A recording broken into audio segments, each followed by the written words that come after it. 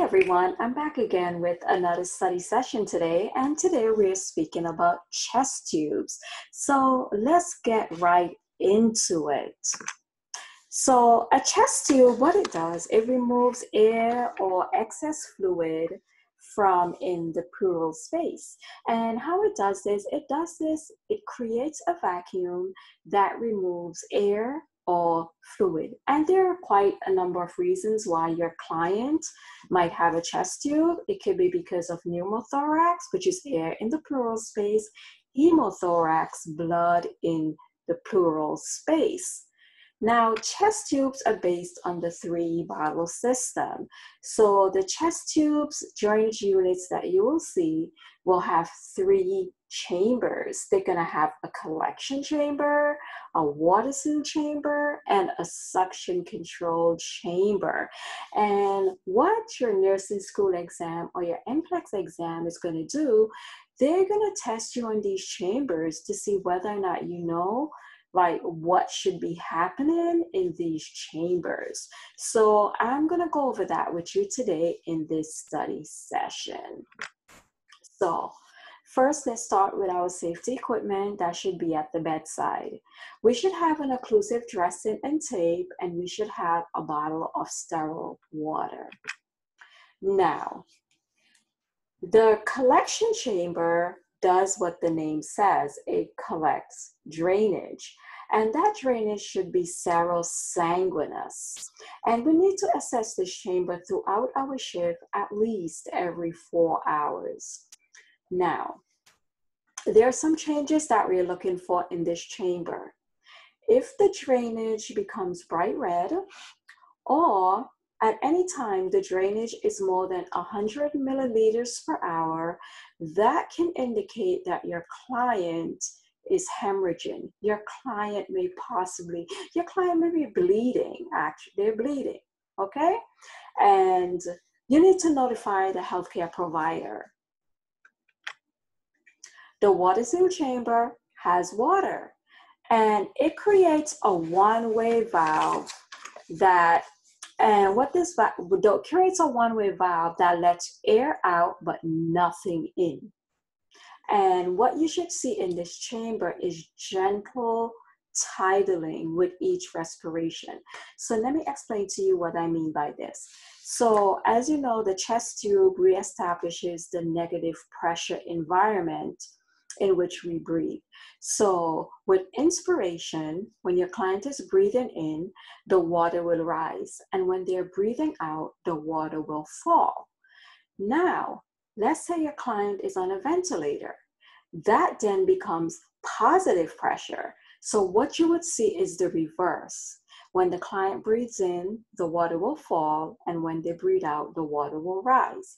So that's just to give you an idea of the movements that you'll be seeing. No one is really going to test you on that, but I just want to give you an idea of the fluctuations that you would see with each respiration. Now, continuous bubbling in the water seal chamber is not good. It means there is an air leak somewhere in the system. And the air leak can be for a few reasons. It can be because of dislodgement. It can be because of obstruction. It can be because of a pneumothorax, and it can be because of equipment failure. So you're going to have to try to troubleshoot when there is an air leak, like exactly what's going on. And if for reason you cannot determine where the air leak is, or you cannot correct it, you need to notify the healthcare provider. Now, speaking about tidling, let's say you don't observe any tidling or fluctuations in the water seal chamber. What do you think could possibly have happened? Right? If you don't see any tidling, it stops. The tidling actually stops when the client lungs has been fully re-expanded. So it's quite possible that the lung had re-expanded if you don't see any tidling. But again, you kind of have to troubleshoot that. But typically when the tidling stops, it means the lungs has fully re-expanded. The suction control chamber apply suction, and it also has water. So in this chamber, bubbling is good. It means the suction is working. Yeah, so remember, in the water seal chamber, bubbling, not good. In the suction control chamber, bubbling, good. All right, so don't get confused on that. Don't make sure you study it so that way, you know, when it's presented on your exam, you know, you get the correct answers.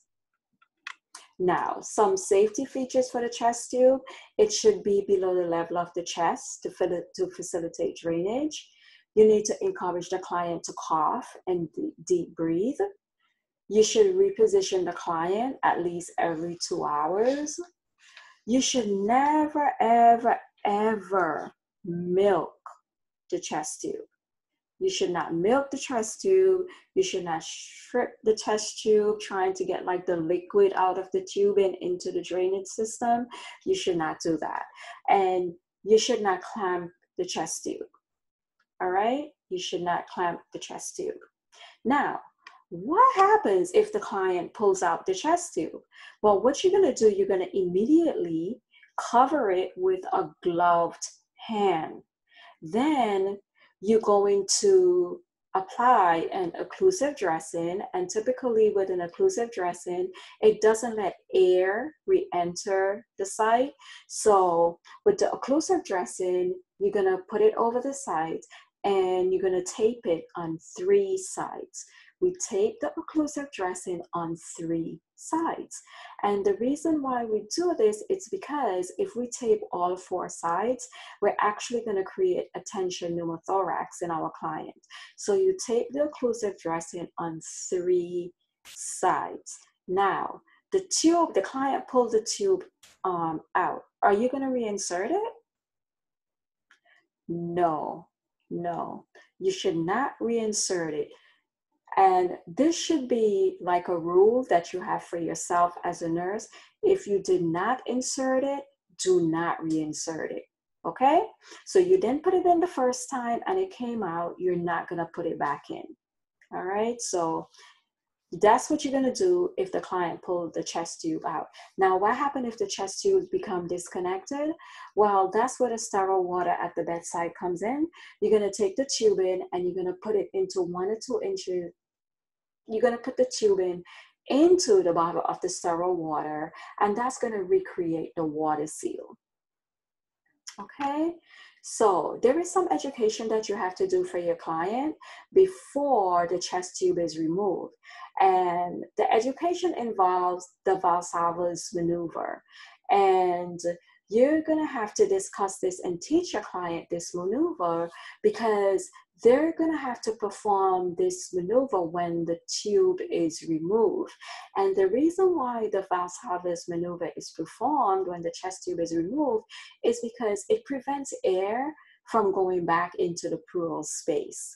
So that's the education you're gonna have to do with your client. Now, let's review when do we call the healthcare provider or notify the healthcare provider. Increased drainage, which means drainage more than 100 mLs per hour from the collection chamber. A change in the color of the drainage. If you cannot identify or correct the air leak, there is a change of mental status in the client, meaning that your client is actually getting worse. There is a change in the breathing pattern of the client, meaning the breathing pattern is getting worse, and your client exhibits signs and symptoms of shock. So guys, that's all the notes that I have for you today. I really hope you enjoyed having this study session with me. If you learned something today from this video, I hope that you do subscribe and hit the notification bell so that way you would not miss another video from me. Again, thanks for studying with me. Bye-bye.